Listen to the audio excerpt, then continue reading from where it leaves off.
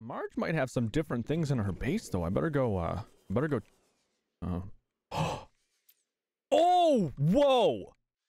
Yo! There's a prawn suit in here now? Hang on a second. Hang on. And the award for the best, fastest working developers goes to... You guessed it, guys. There were more updates, and a lot of stuff was added to Subnautica Below Zero. Namely, this right here with Sam calling us. Now we can see Sam. And, well, who it is up above that's looking down over us is a guardian angel. Wait a second. Can I hang up on Sam? Oh no, it won't let me click it, and I can't select it at all. Wouldn't that be funny? You just hang up on it or go back to sleep. That's the secret ending of Subnautica Below Zero, and then we die because we're buried in an avalanche. All right, I'll answer. Hi, how you doing? Speak to me, come on. Oh god, my head's going through the thing. I still can't access these doors, but there's some nice flashing red lights now. Let's just take a look outside. Possibly pop my head through it again. There's the Vesper, there goes the ships. Okay, doesn't seem like anything's too different right now. However, there are a lot of different things that we're gonna go over in just a moment. Let me get to Sanctuary real quick, guys, because we're in for some treats if I read what I read correctly. About to find his GPS. I did want to mention, though, guys, I know last night was Halloween, and many of you just got a bunch of candy. Please make sure you check the candy and everything. Make sure you stay safe because there are evil people in the world and sometimes they do things to said candy. Not Subnautica related. I just want to try and look out for you guys. Make sure that you're being safe and all that stuff. I know I probably sound like a nagging parrot, but make sure you check it. I don't want you guys getting hurt. Yo, it is a lot darker in there and the keypad's gone. I didn't expect those two changes, and that looked a lot more ominous and scary approaching with this giant empty chamber. That was actually really creepy. Let's continue on down and see if anything is different here. Well, there we go. There's that. There we go. Ew, it's green. Why is it green? Oh, God. Yo, okay. I feel like they're targeting these a little bit more now. Time to go down. There's the Vesper. There's supposed to be little meteor impact zones when these things hit the ground. Oh, my God. When they hit the ground, but it's not doing the thing, unfortunately. So, and then, bam. And then the avalanche starts. Avalanche looks a little bit different. And we go down. And there it goes. So the explosion doesn't happen just yet. We can't see it. But the Vesper is orbiting now. It's moving around in the sky, which is pretty cool. I think I saw a tweet about this a while ago, actually, now that I think about it. And it has to be visible for that intro sequence. So I don't know how long this has been in the game, but we have access to a new tool. And it's called the metal detector, I think. And I think I can change it so it finds different things. Yeah, so like, that's kind of cool. I could find quartz if I wanted to. It's going to help me look around. Oh yeah, up right here. And then, oh yeah, right here. Check it out. It's actually working. And it takes me to another one over here. You can hear it beeping too. Oh, right here. Hell yeah. Limestone chunk right here. That's cool. Ooh, there's hail hitting the water. That's a cool effect. So yeah, that's pretty cool. I don't know when they added this thing, but apparently it's a thing. Don't do it! Don't do it! Get out! Get out! I'm trying to teleport! Get out! Get out! Oh, he stole it! He stole it! Come back! Come on! Come on! Come on now! Give me it! Ah, you douchebag! Get out of here! Yeah, I took it back. What are you gonna do about it? Yeah? You want to get shanked? Come on! I'm gonna stab that thing. I was trying to teleport. No! No! No! No! Don't do it! Don't do it! Don't do it! Don't! No! Get out of here! Get out of here! How do I push him? Come on! Come on! Oh my God! It's so tough! Smelly's gonna get my knife! Oh, he's gonna shake me! He got it! Oh, come, give me that. Give me that. God, give me the knife. You can't, don't play with knives. Don't swim with knives. You got it? You got it, punk? Stabbing him, he doesn't care. He's like, oh, I didn't get it. No. So that must be this new sea monkey behavior. I've never covered that before. That's kind of cool, though. Kind of scary at the same time. That guy, he could have stabbed me. Incoming trend. All right, here we are at Sanctuary, and here is part of what they brought in. So they have alien robots inside Sanctuary now, which is kind of cool, or at least the one that was just down there. Unfortunately, that seems like it's the only robot in here.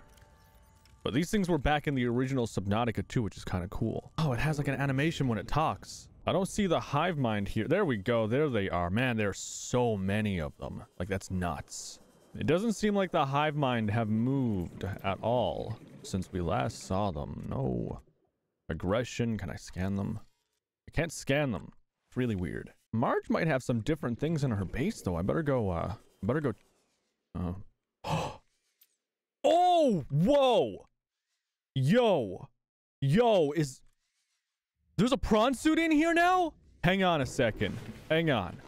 Yo.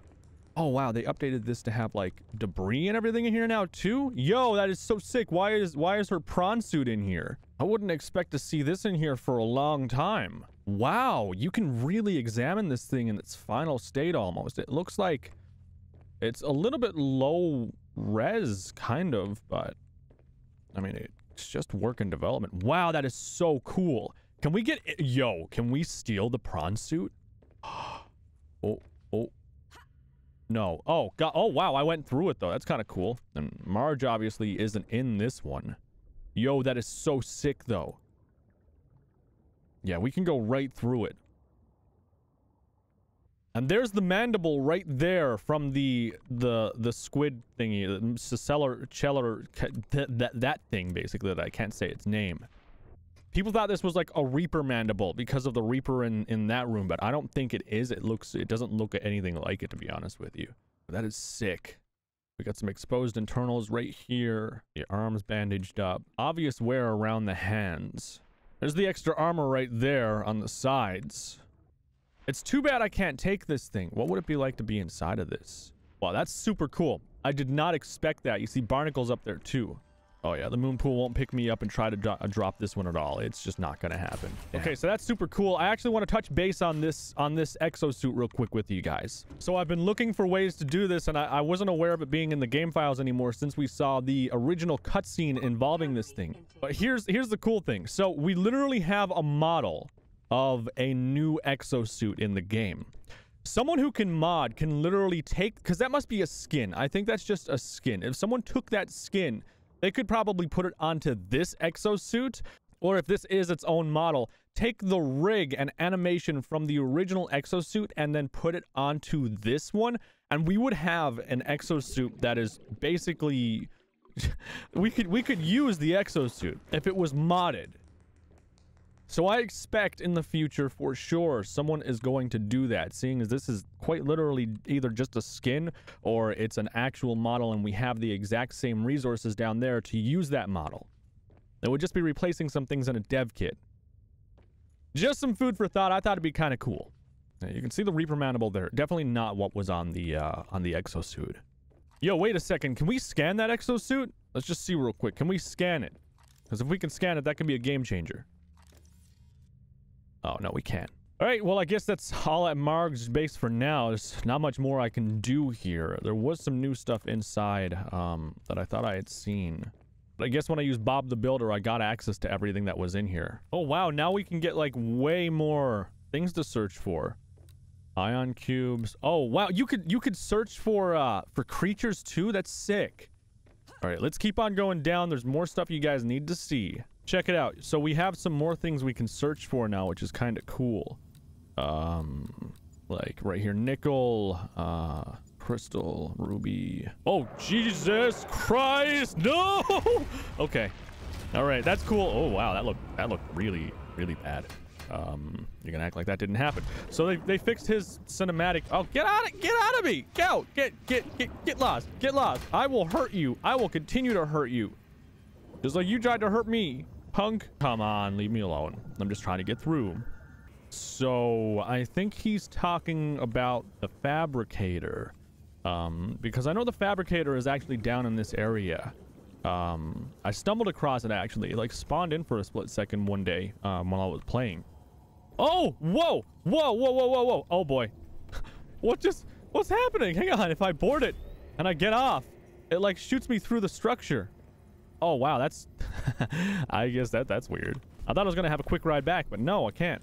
This is it right here, I think. Yeah, so a while ago I actually got here. I like randomly spawned in, and while I was here and everything was loading it, like it just did the thing again. Like how do I even I sense the presence of a substantial facility in the area. Unable to identify. Alan, what is this place? A fabrication facility. With the necessary data, we may be able to construct here an alternative organic storage medium. To us, there's no difference between the body and the person inhabiting it. How do you see it? Identity is more a matter of pattern than substance. am an idea, not a set of physical components. Then why not just stay safe inside your computers? The same reason you did not stay safe on your homeworld. Then why don't we just copy you into a fish? First, that would reduce my capacities further. Second, you may enjoy having a passenger, but I prefer to drive. It sounds like you need your independence, and you're asking if I'm willing to help you. No, I am telling you what to do. Sam could tell you how rarely that works. Fortunately for you, our needs overlap. Can you tell me anything more? Which formats do you accept? Words, mostly. I have added the information to your data bank. Okay. All right, that's cool. So yeah, like I was saying about this earlier, I spawned in one day in this area, and I didn't know where I was until the thing flashed, and I was like, wait, is that a portal or what is that? And I explored, and it turned out, you know, this was the fabricator area, and this thing spawned anyways. This thing popped up, and anyways, I know some people were like, oh, he edited the game files so these things would spawn, and he disabled the dev thingy or whatever. That's not the case. Like, the most advanced hacking I can do is like cheat engine. I know there's code in the game that makes these things despawn just before they're ready, because it happened with the crash ship, and then I checked out the crash ship, you know, and it was spawning in for a split second, so I take a look, and then, you know, a week later or 2 weeks later, it was in the game. I think that's the same thing with this fabricator, and I don't see the big deal with it. But no, I'm not hacking the game or doing anything that makes these things literally just pop up for a second, and it just so happened I record, and I can go back and see that recording and freeze it. Just to dispel any misconceptions that I'm doing anything that's not okay. Like, I'm not going to do something like intentionally that could get me blacklisted from Unknown Worlds and the Subnautica Below Zero content that I check out. I love the game. I love the devs. The devs are really hardworking people. I'm not going to go and try and hack their game and do something malicious like that. No. But having it pop up in the real world like this, I don't see an issue with it because it literally spawns in. Anyways, I want to check this out. Architect Storage Media. So this is actually kind of cool. They talk about having different storage mediums and different bodies and upgrading their bodies over time. And the actual recommended parameters beyond when you upload yourself to a new body. And they actually talk about a seed using specialized blueprints and materials to create a new body or something, or something along those lines. I remember in the original Subnautica, there was some touch on the lore on that, but there still isn't too much touching on the lore here just yet. And they talk about their pre-civilized bodies as well, and then it's technically possible for them to copy their data and duplicate themselves, but any self-respecting architect would resolve such a circumstance by immediately deleting themselves. How do you delete? Like, is he saying like they would immediately commit suicide? Like, is that it? Is that what he's talking about? Like that's messed up. That's a messed up civilization, but I kind of get, you don't want to, I can't imagine duplicating myself. There's only room on this planet for one professional idiot, okay? I can't have two professional idiots. I can barely manage myself. I'm a man-child. All right, let's go check out some more stuff.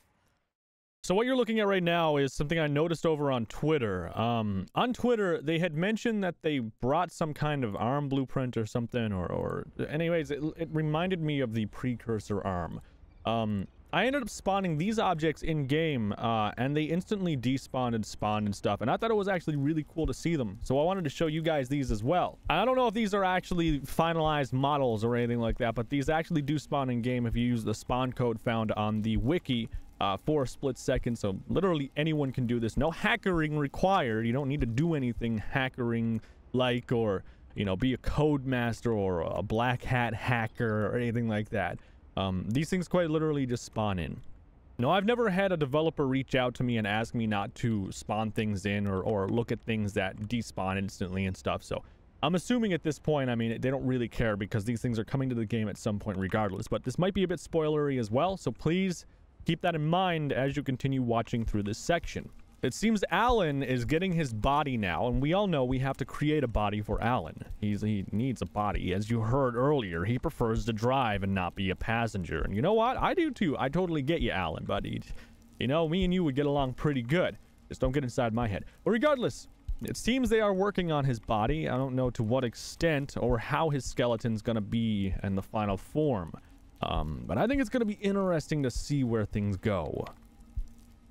Oh, wait. Whoa. Yo, hang on a second. They have text scan data now for these? Okay, we got to do something.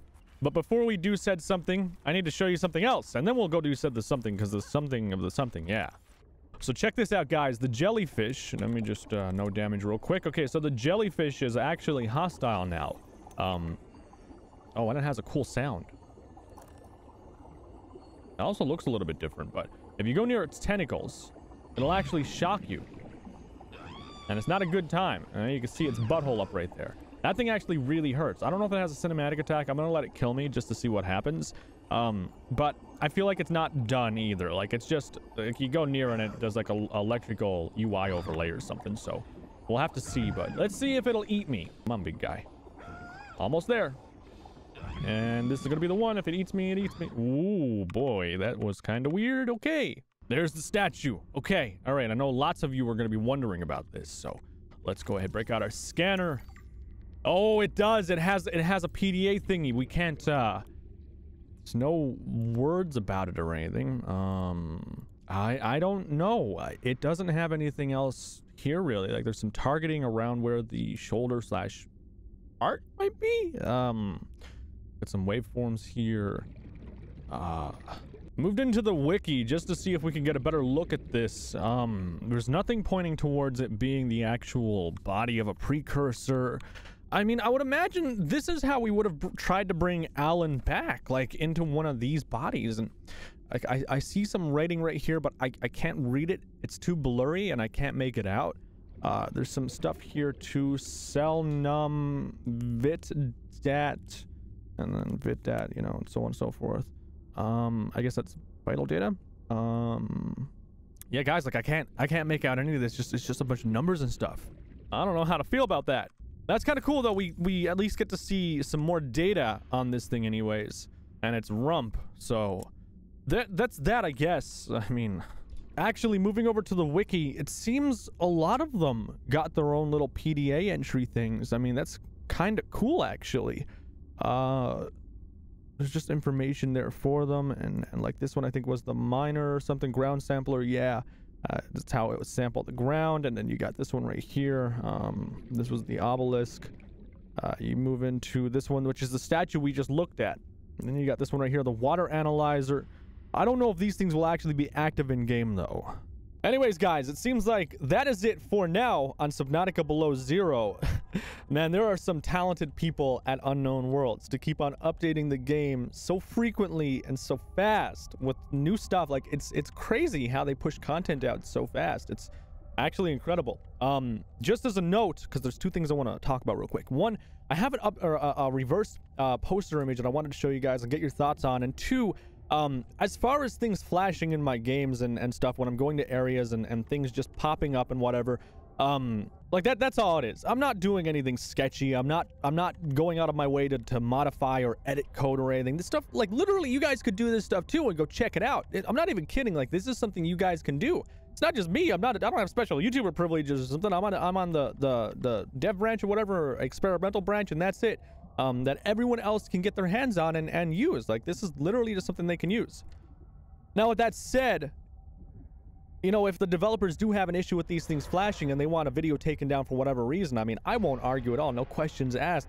DM me, any dev from Subnautica or Unknown Worlds, and no questions asked. That video will be privated and I'll edit out whatever I need to do. I'm fine with that. But up until this point, and I've been covering Subnautica for years, they haven't said anything to me. Like, they haven't. So I assume it's fine. It's one of those things that it just happens and that's it. But no, I'm perfectly and totally fine with it. If the devs have something they want me to do, I'll respect their wishes. But no one has told me anything yet or said anything to me aside from one YouTuber. Anyways, I'm pretty sure this has been out for a while now, but this is the poster for Subnautica Below Zero, and someone actually took this poster and then they flipped it and made it go upside down, you know, and you can see, and right in the middle where the tentacles are, you can see it kind of looks like a monster, no joke. Like, it looks like some horrible creature is there. And I don't know if that's completely accidental or if that was a little Easter egg that they left in there, like, hey, you know what, a lot on top of this poster, you know, if they flip it and put one on bottom of the other so you make a full image, you get one of the main creatures or something, or like a creature that we just haven't shown anyone yet. I mean, realistically, we are missing creatures that have that wow factor on a main protagonist or a main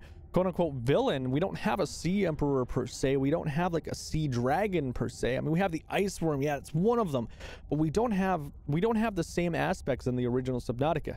Just some food for thought. Maybe it's absolutely nothing. Who knows? It might not be anything at all. But that's it, guys. Leave a like if you did enjoy today's video. I will see you in the next one.